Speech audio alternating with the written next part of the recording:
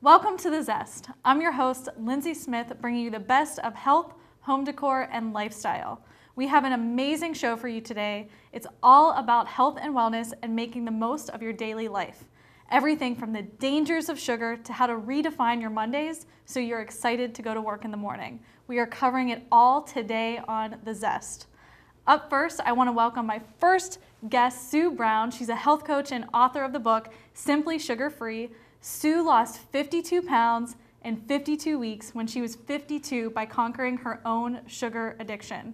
After decades of low-fat diets and calorie counting, she is here today to share her story and why sugar is the new tobacco. So welcome, Sue. Thanks for coming. Hey, Lindsay. It's great to be here. 52 pounds in 52 weeks when you were 52. Yes. Okay, so how on earth did you do that? Well, so I brought my friend with me today. So this is me as I used to be. And I conquered my own sugar addiction. So I was a person who spent my whole life being frustrated by the fact that I would wake up and I wouldn't be able to get from breakfast to lunch without ruining my diet. It'd be every day I'd wake up and I'd say, oh, it's going to be different today, it's going to be different today.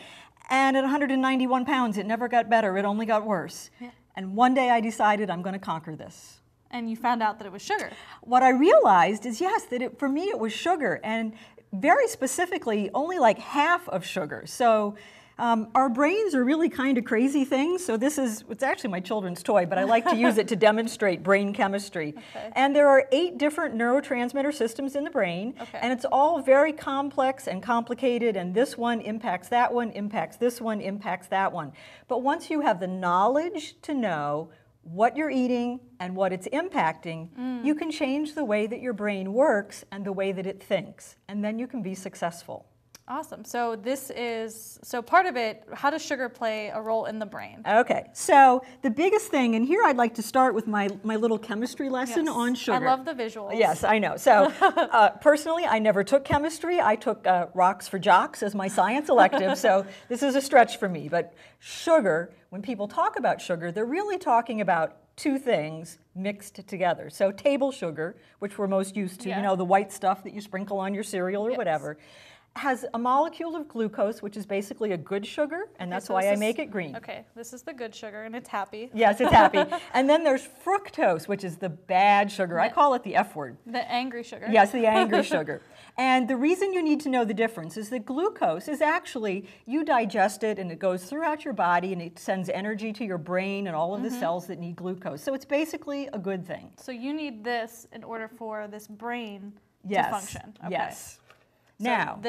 So the bad thing. So fructose only does 2 things. It goes directly from the taste bud on your tongue. So fructose is very sweet, much sweeter than glucose. So your taste bud receptor says, whoa, it sends this message to your brain, and it loves the fact that it's oh so sweet. And that is the addictive component of it. It's just this short circuit from your taste bud to your brain going, whoa, you want more. Gotcha. The other problem with fructose is that your body doesn't know what to do with it. So back when we were all cavemen, you'd have fresh fruit at the end of the summer, and it would help you store up fat for winter. Gotcha.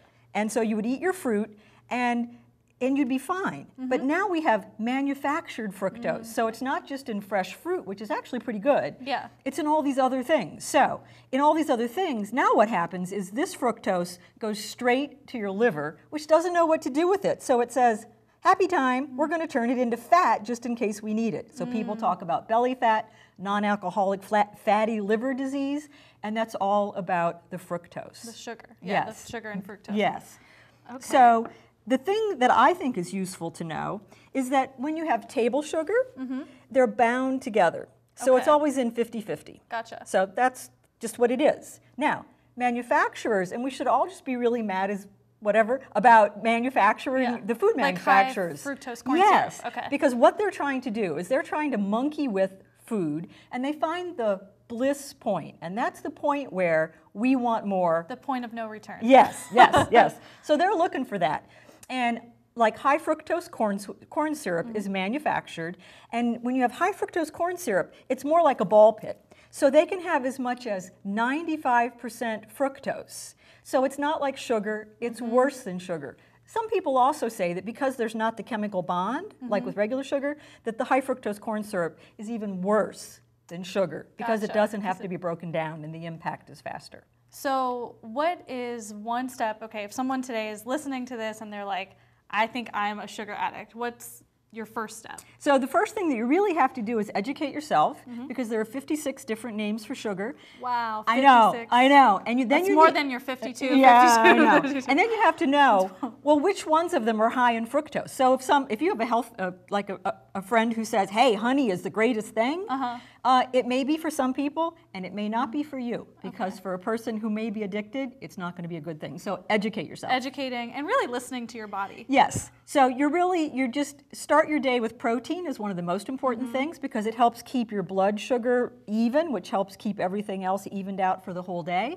And I walk an hour a day. So the simple things to do are make sure you eat breakfast with protein, take a walk, and then educate yourself. Because once you know what you can't have, it opens up a whole world of healthy food that you can have. Perfect. And that's the secret. Yay. I love that. Well, thank you so much for sharing. You're welcome. This was great. For more tips from Sue, follow her on Instagram and Twitter at Simply Sugar Free.